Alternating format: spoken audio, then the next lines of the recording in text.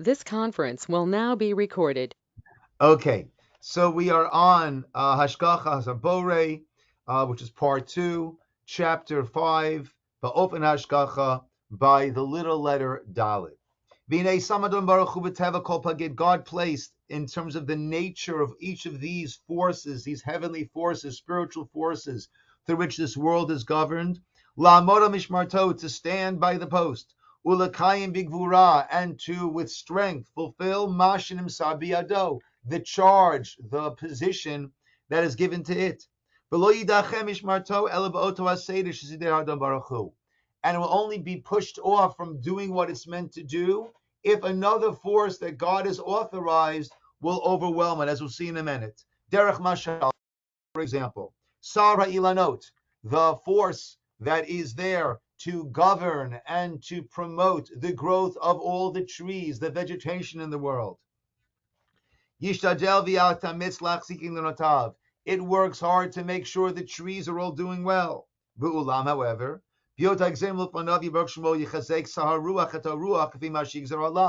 at times God will empower this force of the winds. And the force of wind will overwhelm the force of the trees. And the wind will then uproot and knock out these trees. And we could see how avodah zarah, how idolatry, that the Rambam writes about this, how it began. Because there are these heavenly forces all under the auspices of God. But if one starts to view them as independent forces, then I might start to worship these forces. If I am a grower, so I will worship these forces of the tree, so to speak, in order to make sure that I've got a lot of produce coming.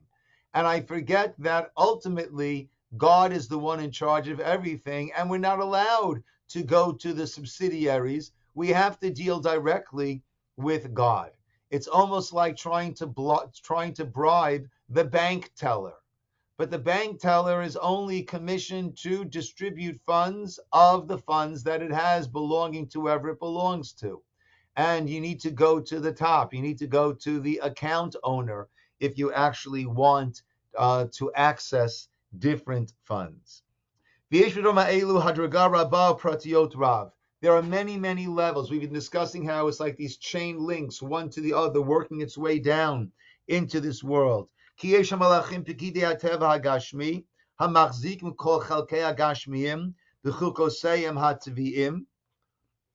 are those forces, angels, that oversee all of these forces of nature. But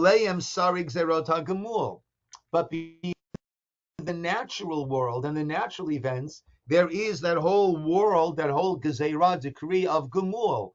What does the person deserve?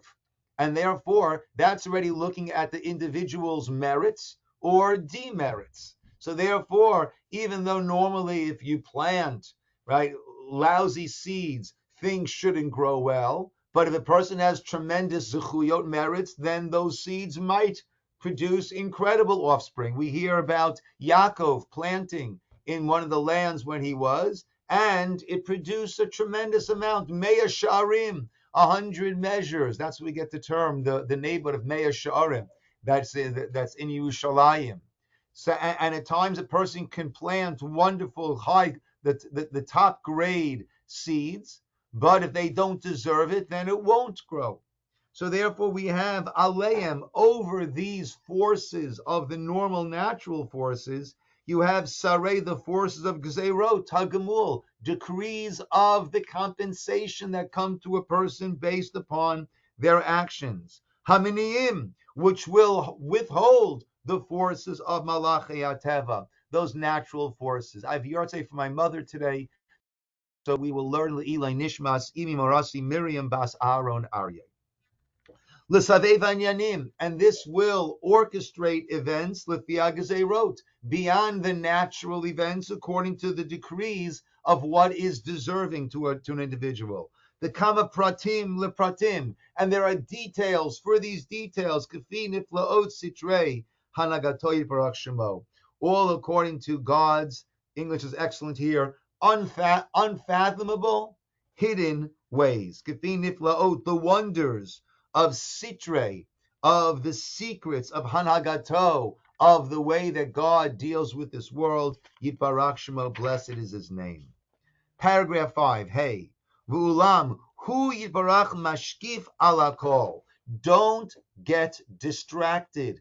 Don't think that these forces are the ones that are actually making decisions and doing things. He is mashkif. He oversees everything. Elyonim, the higher forces. Tachtonim, lower forces. Sharashim, the roots. Anafim, branches. Umechavein tamid, and he's constantly guiding everything. El hashleimut haklali, to this ultimate perfection. V'lazeh misabev kol habriya, and it's towards that everything in this world is leading. Even though, as we said before, it is unfathomable to us how certain events in the world, which seem to be so horrific or seem to be leading us in the opposite direction, are actually bringing us el hashleimut haklali. But that's what he said before, the niflaot sitre, the wonders of the hidden ways of Hashem. And ultimately, we discuss this in a number of other classes. We discuss this in the Lunch and Learn about Purim being the eternal holiday, that ultimately, when Mashiach comes, we will understand how every twist and turn was actually leading towards a necessary component, a positive step towards that end. V'nechla ka'inyan bifrateha, but this gets broken down by kefi ma sheninsa b'chanatam. To each individual, this gets broken down in detail, kefi ma shenimsa b'chanatam, based on their particular situation. Ela lidachot, sometimes a person will be pushed away. It'll be harder to serve Hashem. Ve'ela likarev, and these will be brought closer, easier. Ela litzarev, these will have to go through difficulties, suffering. Actually, it's fascinating. Litzaref, the term that's used for suffering, is litzaref, is to cleanse, is to purify. By tziruf nechoshet, we are cleansing it from its impurities. Ve'ela lanuach, and others will not go through suffering, but they will have an easy, peaceful, restful path. Kol echad, each and every individual, exactly that which is befitting that it will come to that person. In order, again, lahakim klal habriya al hashleimut, in order to bring the bria, this entire world, to its shleimut, to its point of perfection. Vav number 6, v'hinei, hu yiparach shemo. Now, God, birtzono mishanes sidrei breshit. He can change all of the orders of creation, all the natural world, b'chol eit sheyirtzeh, at any moment, at any time that he wants. V'osen nisim v'niflaot, and he can do miracles, wonders, kecheptzo, as he wills. I believe Rav Dessler says very beautifully that nature is simply miracles that we've grown accustomed to. That's what nature is. And the classic example, if we'd see the man falling from the heavens, food from heavens, spaghetti from the sky, meatballs and spaghetti, what was that movie, the kids movie? We'd say it's a miracle, amazing. But instead, when we see incredible fruits and vegetables and trees growing out of the earth, the dirt, we say that that's natural. I was pointing out to one of my grandchildren, we were eating some grapes, and these were full, juicy, delicious grapes, and we're pulling them off this little stem that leads to the grape. And I said, do we realize that all of this juice and all of this sweetness and all the grape found its way through this little stem, and that's how we have this incredible fruit at the other end of it. But that's natural. So nature is simply miracles that we've grown accustomed to. And at any point, God could change that nature and do what we call nisim v'niflaot, miracles and wonders. Bidvarim shonim, in all different ways. Kamoshi yigzor, as he, God, will decree. Heyoto naot, that which is proper, fitting, beneficial. Litoelet habriya, for the benefit of this world. Lefia inyan, ulefia zman, according to the situation and according to the time. Pesach is coming up. We had all the plagues. And then we have the splitting of the sea on the seventh day. These are all aberrations from the natural flow that, of course, God controls, because nature is simply the miraculous that we've grown accustomed to. Umauzeh, Shamru Chazal, and what is it that our sages have said? Tnaim hitna Kodesh Baruch Hu, that God made a condition in Kol Maaseh Breshit with the creation, right? So it seems that God needed to negotiate with it. What it means, of course, is lo shelo yishna Kodesh Baruch Hu davar me'ata. Not that God can't change things at will. Right? God has unilateral control. He might have set up certain rules, but at any point he says, this is my game, and I'm changing the rules. Ava, so what is the idea that God made a condition with Maaseh Bereshit at the time of creation? Aval inyan, who? The idea is Shebe'et HaBriya, at the very time of creation, when these rules and forces were put in place, Herav Hodia, he showed and he made it known, L'chol Shasher Nivraim, to all the roots of these forces, Inyanam, V'amitam Etziotam, their essence, what they're supposed to do, V'atachlit, the purpose, L'mash Nivru, for that which they were created, V'almatidim Hayu Lisbo V'gilgolehem, and what they will bring about through all of their actions throughout the history of the world, Umayiyeh Sof Inyanam, and what will be their end, their ultimate destiny. The English says very nicely, V'hisigu v'yadu, and they understood and they knew, Sha'akol hayolech, everything event is working towards this, L'tachlit atov amiti, this purpose of the ultimate good. V'nitratsu b'davar, and they joined forces. They were happy with that. V'samchuba, and that's what Chazal, the sages, say elsewhere. Kol ma'aseh breshit l'datam nivru. Everything in creation was first asked, l'datam, with their consent, they were created. Va'amnam. Now, kishodiyam HaKadosh Baruch Hu, when God informed them, amitat inyanam v'chukam v'amitat kol gilgulam, the true nature of their powers, their that which they will affect in the world. Haram kamokain, he also showed them shemimashi mistarech l'shleimutam, that at times, in order for them to reach their perfection, to do their role properly, there are times that miracles must take place. Yisroel, for Israel as a whole, Olet tzadikim mehem, or for specific tzadikim, righteous individuals, botam azmanim. So the water was given its flow, but kriyat yamsuf, the splitting of the sea, instead of flowing, pile up and make walls on either side and dry out as the children of Israel pass through. So they have their nature, their normal flow, and there are times when that will be interrupted in order for the purpose of creation at that time, at that place, to reach its fruition. V'amnam, hadavar hazeh ne'emar b'sharashim ha'elyonim. This was all said at the Sharashim Ha'elyonim, at the highest roots, at the highest spiritual places where the forces begin and then work their way link by link by link down to this world. The Acharekain, and afterwards, Al Pi Kolzeh, based on all of this, Nishtal Shu Behishtal Shulut. It then has its sequence down one link after another link, after another link, after another link. V'nikvu advarim begashmiyut, until finally it works its way down into our physical world. V'nikvu hadvarim, and these matters became established begashmiyut, here in our physical world. Kara'ui lahem, as it was meant to.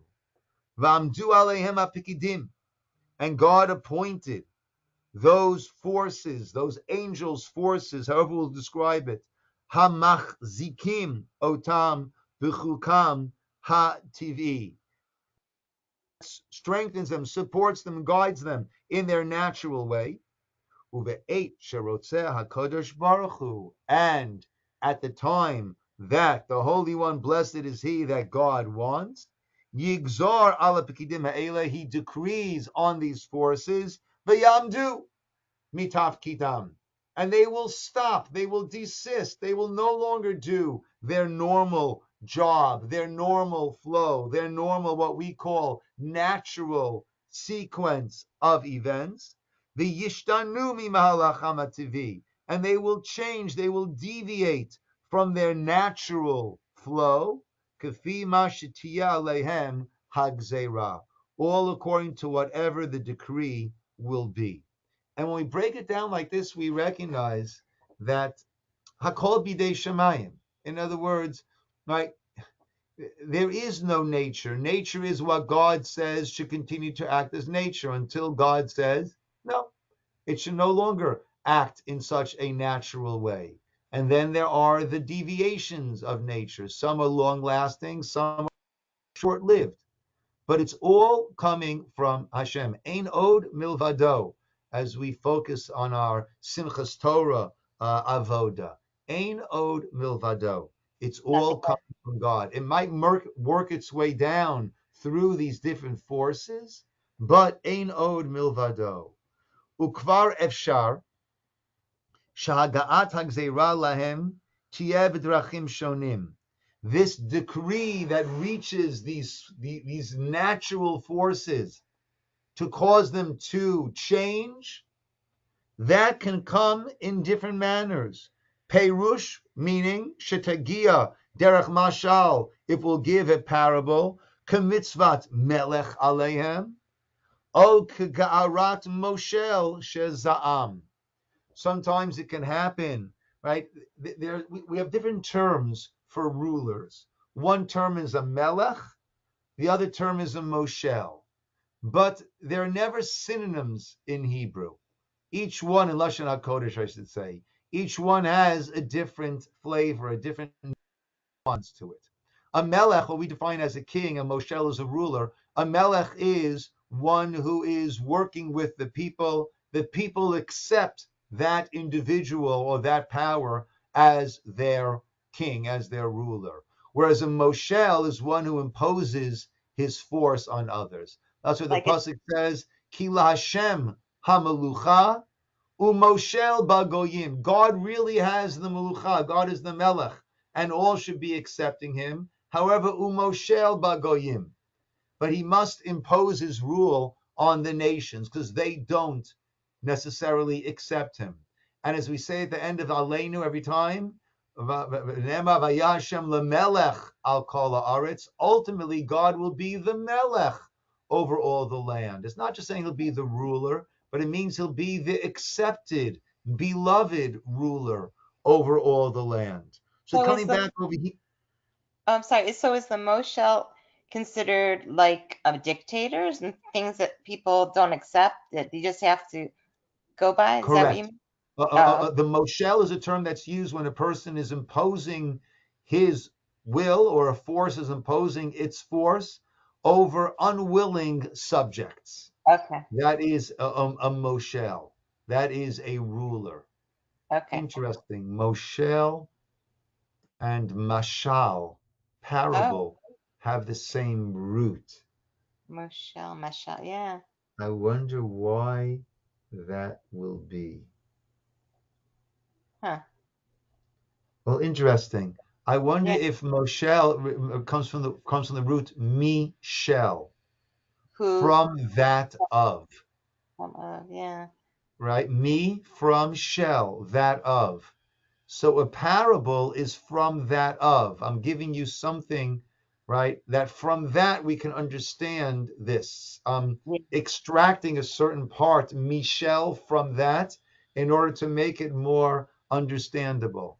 Whereas a Moshel is Michel from that of, meaning he is taking the powers that people are supposed to have, and he is taking that Michel from that of, from them.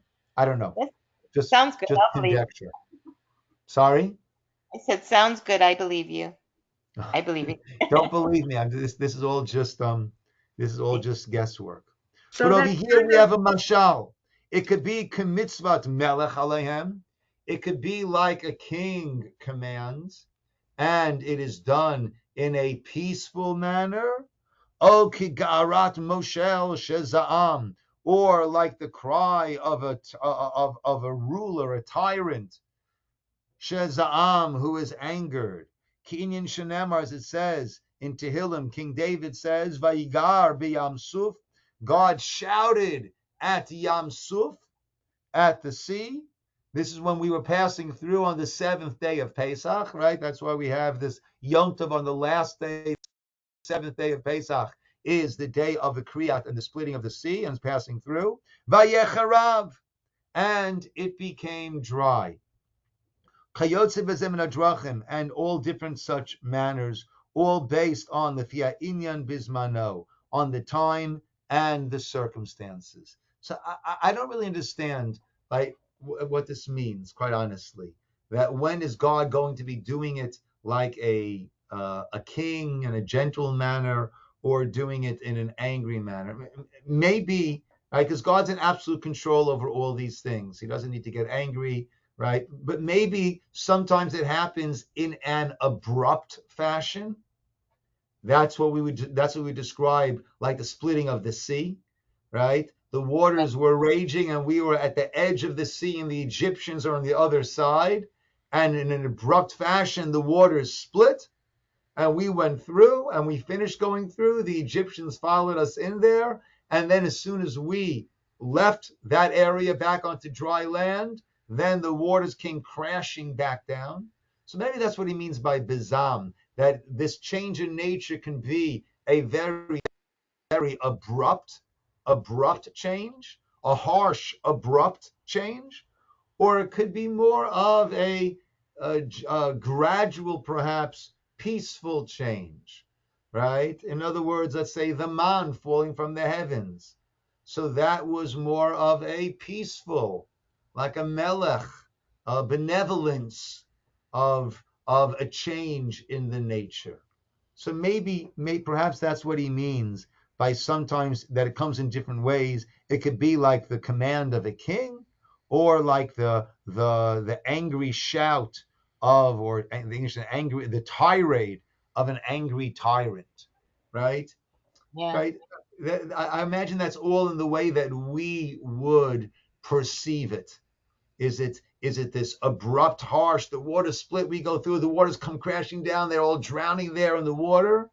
Or is it the man gently falling down every morning, covered top and bottom with the dew? That's why on Shabbos we have the covering under it, the covering over our Chala Alechem Mishnah, right? Perhaps that's what it is referring to.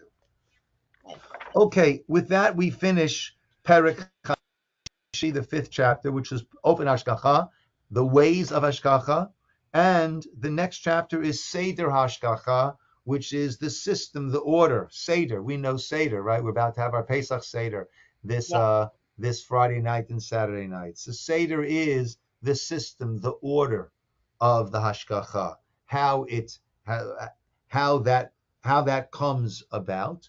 And even though it's a little bit early, with your permission, I think it's a good place to stop over here. Next Monday on Chol Hamoed, we won't be studying, so we will resume the Monday after Pesach. So it makes sense for us to start a new chapter when we do that 2 weeks from today. Sounds great. Okay. Thank you. Robin, thanks for joining in all the way from Michigan, and Cheryl all the way from Willow Tree. Okay. Thank you. Be well, everybody. Have a good week. If I don't speak to you before, see you before. Have a Chag Kosher V'Sameach. Have a wonderful. Same with you. Thank you. Bye. Be well. Bye. You too.